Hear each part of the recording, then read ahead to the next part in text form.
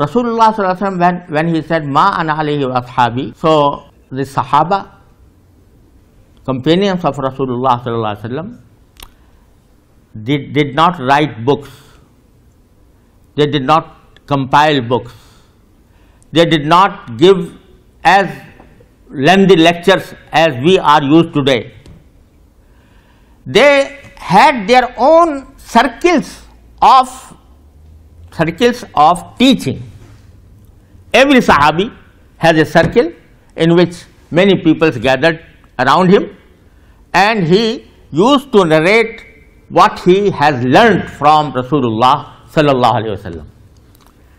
Then, after the Sahaba, those who learned this knowledge from Sahaba, he had also a similar circle of peoples later on who are called Tabi'een. Then came Tabu'ut Tabi'een. And in this way, the knowledge of Sharia is transferred from generation to generation. This is the traditional way of learning what Sharia is. The point I want to make is that knowledge, the word knowledge within inverted commas, if you stick to its literal meaning, knowledge, so knowledge may be of anything. Knowledge of anything. This is a bottle of water. I know that this is a bottle of water. This is also a knowledge. If I know that this masjid is built of some material, that is also a knowledge. So knowledge in itself means to know something. But in order to know something, there are two different ways. There are two different ways to achieve or to acquire knowledge. One way to acquire knowledge is what you may call it self-study. You have lot of books in a bookshop. You choose a book from there that speaks about Islam, for example, and you read it on your own, study it in your study room without consulting any teacher or professor. Just read it.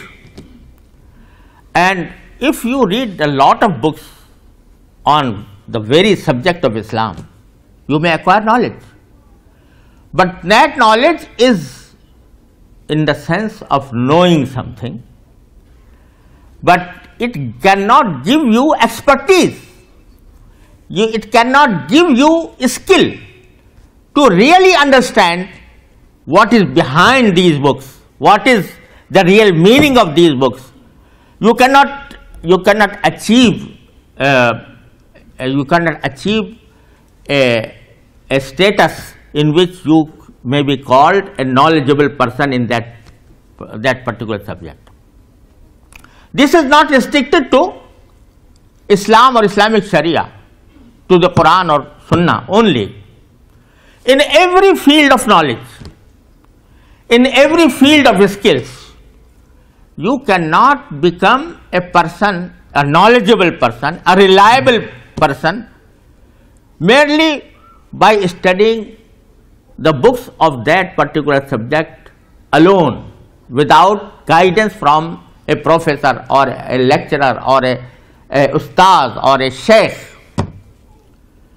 So much so that I used to say that today there are many books that explain how to cook meals,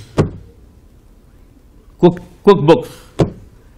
They explain how you can make a biryani, how can you make a korma, how can you make a kebab.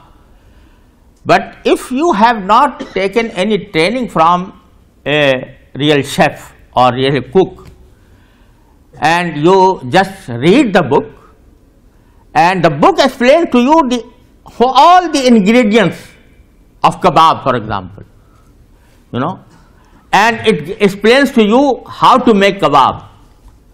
But if only by studying that book, if you try to make kebab, I don't know what kind of kebab you will make, whether it will be eatable or not eatable.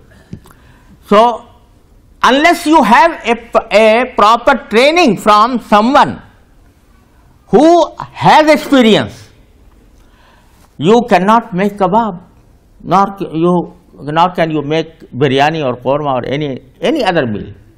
So, if this is true in cooking meals, likewise if you, for example, study medical science books and study properly with the help of dictionaries, and there are dictionaries, there are medical dictionaries, there are books that explain everything, but you study it on your own self without referring to a particular doctor or experienced person.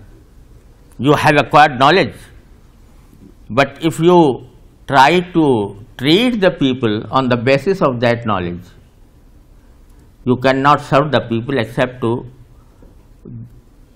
increase the population of graveyards.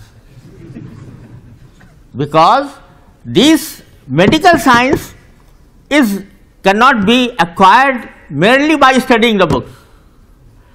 So, we believe this principle to be true in every field of knowledge. But when it comes to Islam, when it comes to Sharia, then every people has his own opinion. Every person has his own opinion. They say that we have studied the translation of the Holy Quran, we have studied the translation of Ahadith, we have compared between different opinions of the Fuqaha, Abu Hanifa, Shafi'i, Malik, Ahmad ibn Hanbal. And now that we have studied all these things, we have our own opinion, and therefore every person sometimes believes him to be a mujtahid, and every person say that I think this is not true, I think this is halal, I think this is haram, this should not be halal, should not be haram. So, this kind of knowledge cannot serve any field of Islamic life, of human life. So, it is very strange that we believe this principle to be true in all spheres of knowledge except Islam and Sharia. So, what I was trying to, the point I was trying to make is that the ulama of Deoband or ulama of subcontinent of India, in reality they were true representatives of this traditional learning that has reached us through proper channel right from the Holy Prophet Muhammad sallallahu alaihi wasallam up to our day. And Allah subhanahu wa ta'ala has a sunnah that He gives the proper knowledge through, this proper channel by which Sahaba radiallahu ta'ala anhu ajma'in learnt Islam and Islamic Sharia. So, we are referring to these scholars because their knowledge was not based on their self-study. It was based on the traditional way of learning about Islam, about the Holy Quran and Sunnah of the Holy Prophet sallallahu alaihi wasallam.